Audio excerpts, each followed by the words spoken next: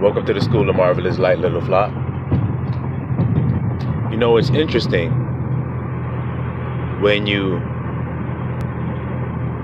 are coming into any type of spiritual enlightenment or scriptural understanding or whatever words you want to call it. When you first come in, you come into other people who so-called know. Okay? They so-called know about the thing that you're coming into, you see, trying to learn about. They so-called know. Well, if you were to ask somebody that says that they know about spiritualism or spirituality, scriptures, anything like that, and you ask them what things you must do, and they start giving you a long-ass list of stuff to do to be accepted by God, or stuff that you can do to be good. How do I be good? And they start telling you stuff, then they don't actually know. Because the answer to the latter question, how do I be good, is there ain't no good but God. So ain't no need in you trying to be good, because you ain't good at all. There's nothing good in you but Abba Yah. He's good. Y'all understand that? So if they don't give you that answer, then they don't know what in the hell they talking about, even though they saying that they do know. You hear me? Remember, he says that there are men who put heavy burdens on others that they won't even lift one finger to lift it. You see? They won't even lift one finger. They're hypocrites. They say you must do this, this, this, and this in order to be good or be accepted by God. But then they don't do any of the things that they tell you to do. You see it? But it's real easy. It ain't hard to figure out. You just got to know the answers. You just got to know. And the way that you know is in the Word. That's how you know it. The answers come out the Word. And if you search the Word or hold the person accountable who has told you the answer by asking them to show you in the Word their answer, then they don't know. And it is best that you don't listen to them. You see how that's working? Now watch this. Somebody says, what must I do? What must I do? And somebody says, keep the commandments. And then, like that man said, well, which ones? And then Christ starts saying, love your mother, love your brother. I mean, don't commit adultery, don't do this. Start giving them the 10 commandments. And the man said, I have done all of those things. And then he said, well, sell all you have, give to the poor, and come and follow me then. Because the law is what leads you unto Christ. And if you knew the scriptures, then you'd understand what Christ is saying there. He's saying, well, if you've been keeping those commandments of not committing adultery, not stealing, not killing, if you are keeping those commandments, then now it's time for you to start following me. Since you understand the commandments and keeping them, then it's time you start following me. Why? Because the law was a schoolmaster that brought us unto Christ, just like the scriptures say. So that we could learn the higher law, the golden law, the law above all laws. Do y'all hear me today or what? That's why. So you can learn it from Christ. So now, if somebody was to ask you that question, well, what must I do? What I got to do? You may refer them to Romans, you see, chapter 13, and get your answer right out of there. Now let's see what it says. Right here in verse 8, it says, owe no man anything but to love one another. So let's stop right there. But means except. So don't owe a man nothing. Don't be in debt to any man except the debt of love. Treat your brothers as if you owe them a debt of love. Pay them with love as if you owe them. Do you hear that today, Israel? For he that loves another has what? I want y'all to hear this, so we ain't got no more discrepancies about what a man must do. It's very simple. It's very simple. And at the end of the day, it's going to remain simple. It ain't going to get complicated just because y'all want it complicated. Nor is it going to change just because you want it to change. It's going to stay true and it's going to stay simple. Love works no ill. You hear that? For he that loveth another hath fulfilled the law. For this, listen, you shall not commit adultery. You shall not kill. You shall not steal. You shall not bear false witness. You shall not covet. And if there be any other commandment, I want you to hear that real clear today. Don't hear it, scoff, wave your hand, and walk back off in your folly again. Israel, shake that shit off once and for all. This is making it so clear that you have to just be rebellious to fight against it. For he that loves another, what has he done when he has loved his brother or his sister? What has he done? He has fulfilled. Fulfilled means done it up unto satisfaction, nigga. Completed the task unto satisfaction. Unto completion. That's what fulfillment means. If you owe somebody a debt and you fulfill it, do you still owe them the debt? So then if you love somebody and you have fulfilled the law in doing that, do you still have to do some other commandments? Boy. So then why are y'all saying that you do? That's my question. That's my question. Why is anybody, Christians, Jewish, evangelicals, Catholics, any damn body, why are you saying we have something else that we have to do when it's written right there that if we love, we fulfill all that commandments? That's what it say. We're fulfilling it if we love. Because all those commandments you're going to tell me to do, even if I didn't mention the one you may tell me, that's what he's saying by saying, if there be any other commandment, that means if you got something else you think I should do, I can simply fulfill that by loving you. Because it's stupid for me and you to sit up here and you to give me a whole laundry list of shit worth to do when I only got one thing on my list for us to do. You're going, hey man, don't commit adultery when you come over here to my house. So in other words, don't lay with my wife. I love you, brother. See how I'm about to whack-a-mole your little command? I love you. Why do I care about what you're telling me to do when I already love you? I would never lay with your wife if I love you. And then you still start giving me more commandments to keep. Hey, brother, don't kill any of me or my family. But I love you, brother. Why would I kill you or your family? Are you crazy? I love you. See how I keep whack-a-moling your commandments with my one commandment that fulfills all other commandments? You say, brother, when you come to my house, please don't covet my things and steal from me. Please don't do that. Brother, I love you. I want you to have all good things. Why would I steal from you? Then I'm not loving you if I steal from you, am I? So you see how I have to break a golden rule before I can even break the other commandments? Can y'all hear me today or what? Now, my question is what I'm saying to you true or is it a lie? So then why y'all won't listen? Why y'all won't accept? Why you won't believe me if I'm telling you the truth? You can't get around what I'm telling you. Just one little scripture. You can't get around that. Wait a minute. I've been told my whole life. As an example, I just watched the live stream yesterday morning of a so-called black man and a so-called Jewish man having a debate about who the real Jews are. And so the so-called black man was saying, hey man, since you're Jewish, why don't you just tell us as black people, see how he's doing this, what we should be doing?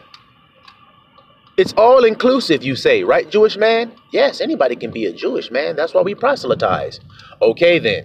So then If everybody's supposed to be coming into this family of God, then what must we do once we entered into this family? And the Jewish man started naming off Noahide laws and doing all kinds of things and keeping all kinds of commandments. And wait a minute, man, I thought you were a Jew.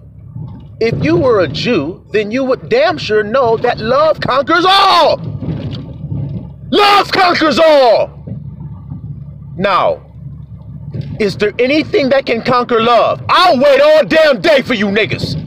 Is there anything that can conquer love? So then who's lying to you? That nigga that started giving you a bunch of other commandments to keep, or the man that says to love one another? That is the greatest thing to do.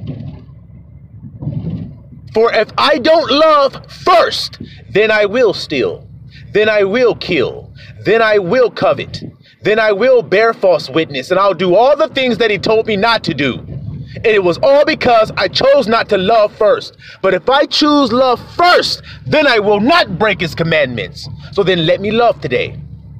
And does that coincide with the scripture? It indeed does. So then it must be true then. Ain't no chinks in the shit, no breaks in it, no confusion in it neither. Is there? He said, if there be any other commandment in this saying, namely, it shall be briefly comprehended. Wait a minute. Let's read that again because I read it kind of strange.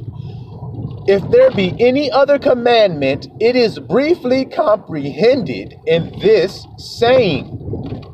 So if there be any commandment that a man give you, that's what he's saying. If a man give you any commandment to keep, you can briefly understand it by listening to what I'm about to say next. Now, do you want to hear what I'm about to say next? Or do you want to still go off with that heavy ass yoke on your neck? This is the brief saying. You shall love your neighbor as yourself.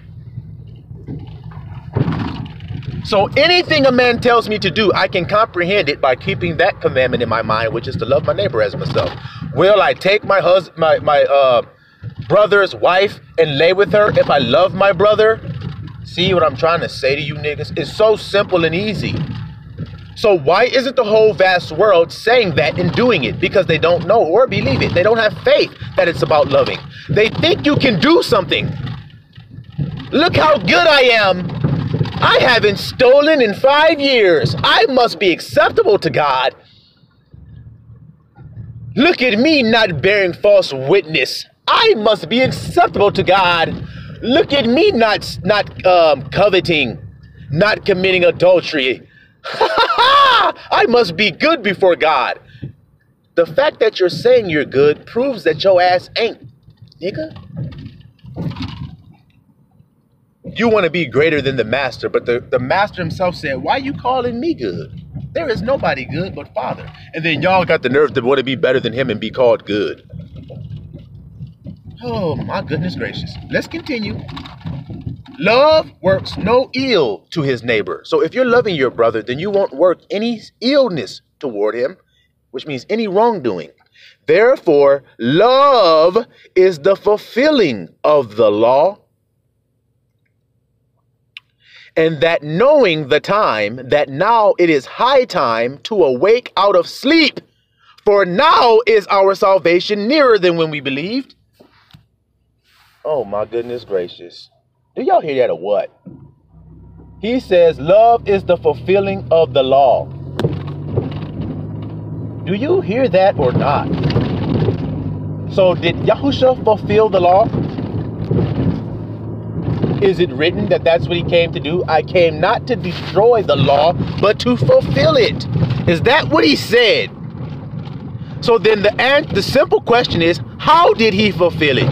And the simple answer is, love is how. Because there is no greater love than that a man give up his life for his friends. I no longer call you servants, but friends. And now I give my life for you to prove that I love you. To prove that I am fulfilling the commandments. Hey, man, you're not keeping the law. They kept accusing him. That's all they fucking did. You don't keep the law. You don't keep the law. You're doing this wrong. You're doing that wrong. You're not doing this right. You're not doing this right. They followed after him privily or secretly to seek an occasion against him, to try to catch him up in his words. You see this gang stalking shit going on this whole damn time because he's telling you he's keeping the commandments and they're trying to say he ain't.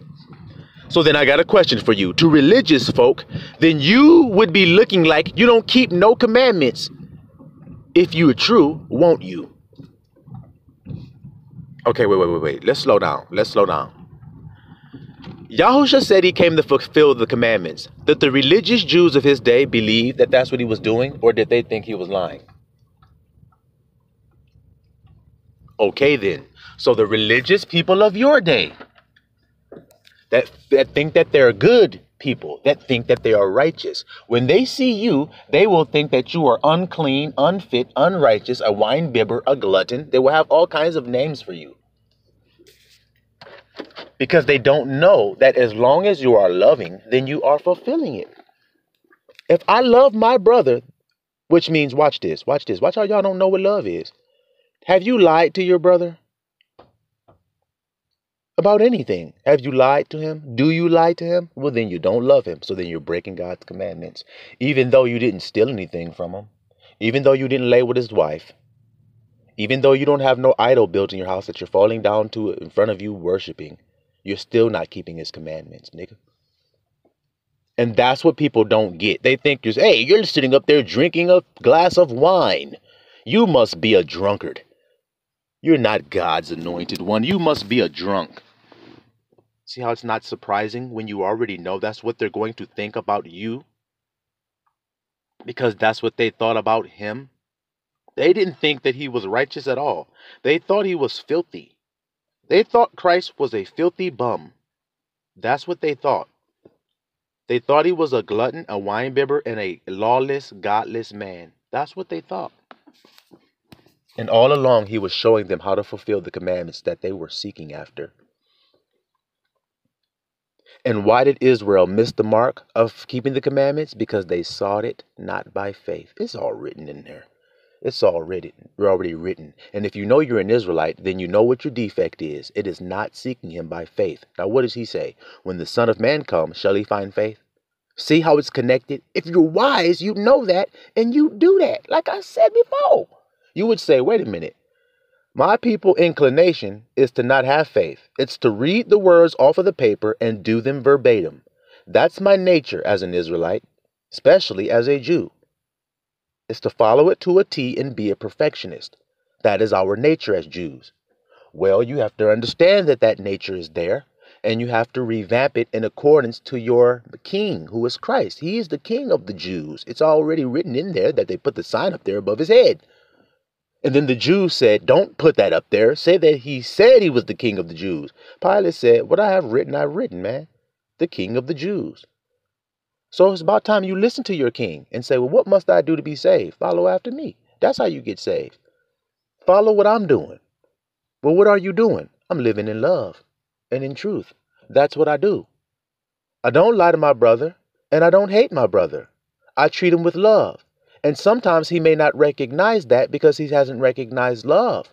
Love is God. So the only way a man or a woman can experience love is to be experiencing God. So Christ said, as I see my Father do, I do likewise. I only do what I see my Father do. My Father is love. So I'm following him to know what I must do to be loving. And then we, in like fashion, follow Yahusha, who's mirroring the Father, and we then become lovers. Even when it looks like we're not being loving. Like when Christ was yelling at them, calling them hypocrites. That didn't look loving. Like when Christ went into the temple and took that whip and beat those people with it and kicked them out of the temple. That don't look loving to people. Like when Christ looked at those people and said, woe unto you. That doesn't look loving. So are you telling me that Christ wasn't fulfilling the commandments of God? Because he said that's what he came to do. So then he must have been loving. And he wants to teach you that that is love. But a lot of you don't accept that. Y'all don't accept what y'all see coming from like people like the grandson of right thought. That passion, that fire, that zeal, that great zeal that you hear when I speak.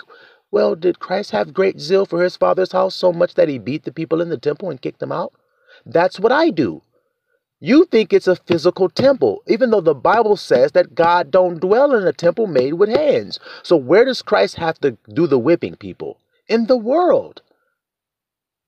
Just like I'm doing right now. I am whipping people out of the temple with this truth. I'm not giving you a fucking choice. I'm not. That's why they shun me and put me off to the side, so that the public opinion won't shift into my favor. That's why. Where the people won't hear it and go, wait a minute, niggas, y'all been lying to us. At last, y'all get it now? That all you have to do is love. You don't have to kneel down in a certain hour of the day and do all this prostrating and do all of this magical shit and sprinkle a dust on your head and light an incense and do this and do that and pray in this position. And get in this, put your toe down on the ground and then put your finger up pointing to the sky and then another finger pointing to the ocean in the east and then looking like this with a prayer rug down on the ground. Stop playing these fucking games. Your master didn't do that. He taught you how to pray. He taught you how to walk. He taught you how to live. He taught you how to do everything that you're supposed to do so that you can fulfill what you're supposed to fulfill. Because what is the duty of man? What is it? What is the whole duty of man? If y'all know it, then you would say to fear God and keep his commandments.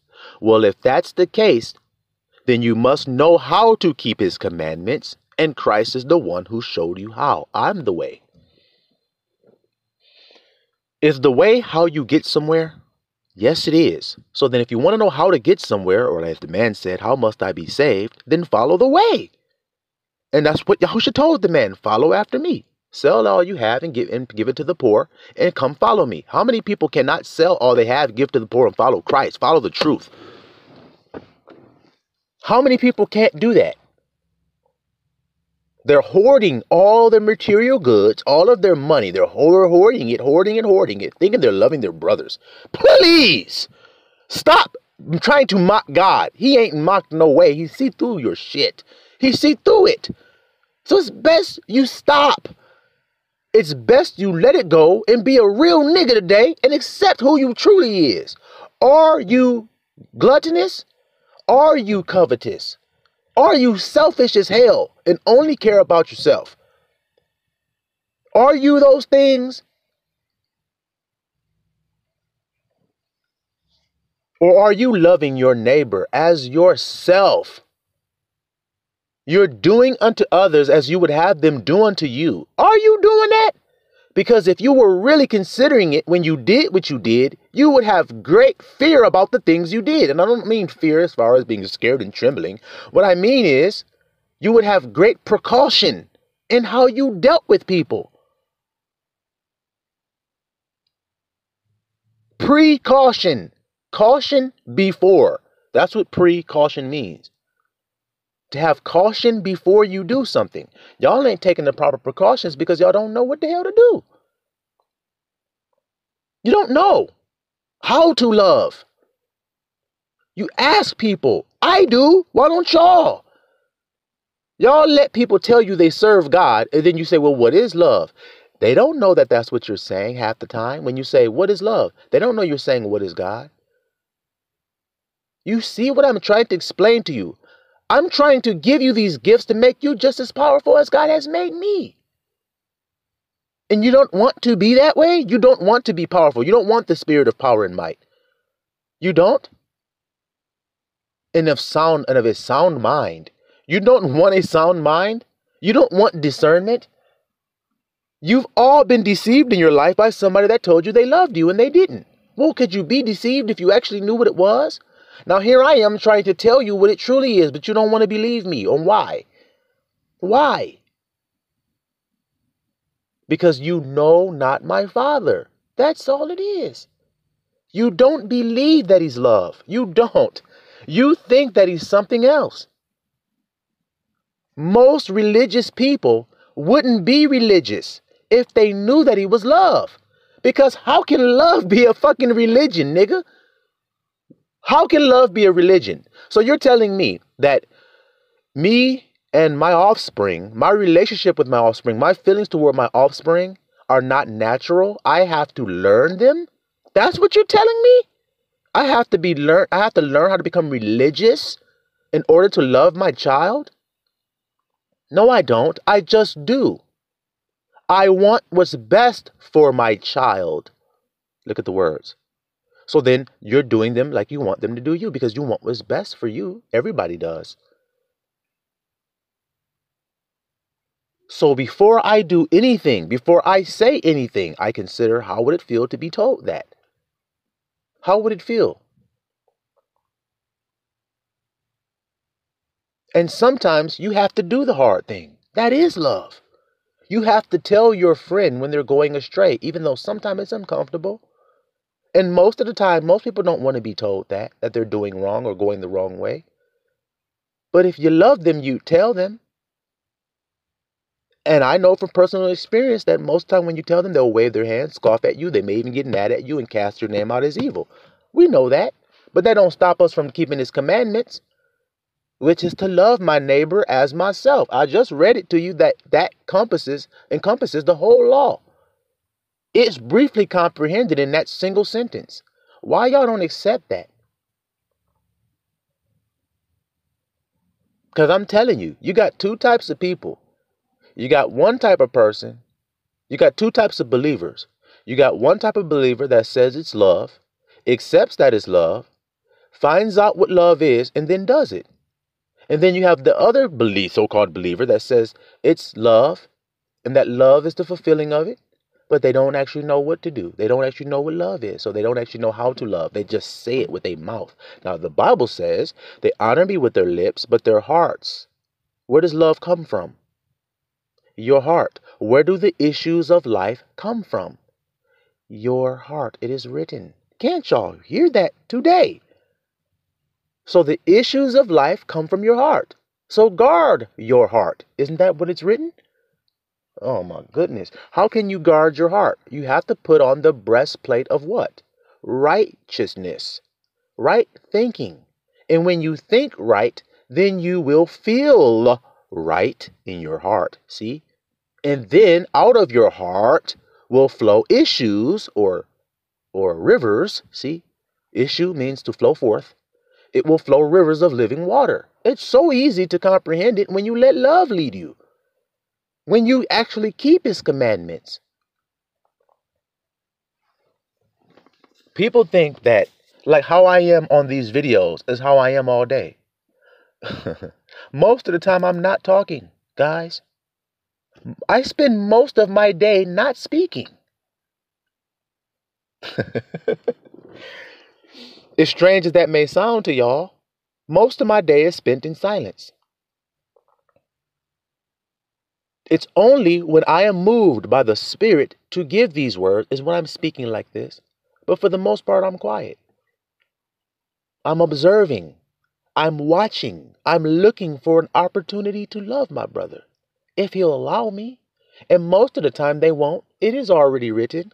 All day long I extend my hands to you as a hen extends her wings to cover her chicks, but you would not allow me. So all day long I walk around looking for opportunities to help people, to love them, to support them. And most of the time they reject me and push me away. And it hurts sometimes. Just like it hurt Yahusha when he said that line I just quoted to you. All day long, Israel, but you would not!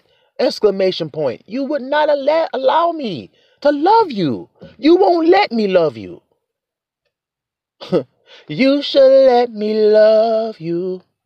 Israel, you should let me love you. That's what Yahusha says, but you won't let him. I remember one day I was chosen out of the world and I was on the streets giving away all my goods to the poor as Yahusha instructed me to do. And I saw a woman laying on the sidewalk in the middle of wintertime, covered up with a coat. Didn't cover her whole body, but just some of her body. But she was laying on the sidewalk, coat covering her body. And I was riding around with my brother And I said, told him to pull over. I said, pull over, pull over, pull over. Because all we were doing was just driving around the city looking for people to help, looking for people to give to. Well, I saw this woman. I said, pull over, pull over. And I jumped out the car and I ran over to her and put my hand on her. I said, sister, are you okay? You need anything? And this woman jumped up off the ground, threw that coat off of her, and cursed me out. The fuck is you doing? Nigga, I don't need no help from you. Who you think you is? I don't need your help. I was like, it was cold. I thought you may need a blanket or some gloves or a hat or something. I got these things. I could give them to you. I don't need your help. Grabbed her shit and stormed off. And it was very shocking to me at that time. And it hurt me. And I said, in my mind, I didn't say anything. She walked off. I just went back to my brother's truck and got in, and we took on off, went to look for somebody else. But I said in my heart, I said, all I was trying to do was help you. I thought you were in need. And I just wanted to help and extend a helping hand. I'm sorry if I offended you. I didn't mean to. I was just trying to warm you, trying to care for you, trying to let you know that you're not unseen out here on this ground. I see you. I care. That's all I was trying to do. You see? Another day, I'm driving around the city looking for someone to feed and give some clothes to. And I see a brother walking up the street, clearly poor, clearly in a hard case. Young looking man, no older than 25 years old. And he's walking up the street, and I pull over and I come running up to him. And he's like, hey. I'm like, hey, what's going on? I said, are you hungry, man? He said, oh my God, yes. And at this time, I didn't have many things left. I mean, my house was practically empty. I had given everything and sold everything away. And I was pretty close at that time to pretty much having to leave my house and lose my house. So I didn't have much, but I had some peanut butter and jelly sandwiches I had made. And I said, hey, I got some peanut butter and jelly I made, man. Here, I can give you some of that. So we walked over to my car and he was like, oh man, peanut butter and jelly is my favorite, man. Thanks. And it made me so happy. Made me so happy that I could help my brother. And not only that I could help him, and I didn't have nothing. Wish I had to give him the world. But I didn't have anything. But what I did give him, he appreciated it. And he hugged me. And he said to me, and I went back to my car to get him a pair of shoes. Because he didn't have any. They were destroyed, the ones he had on. And as I was getting them out the trunk, he says, why are you doing this? Why are you doing this for me? I'm sorry, y'all. And I told him, because I love you. And he said, that's the way it should be. And I said, that's the way it is, brother. That's the way it is. I love you.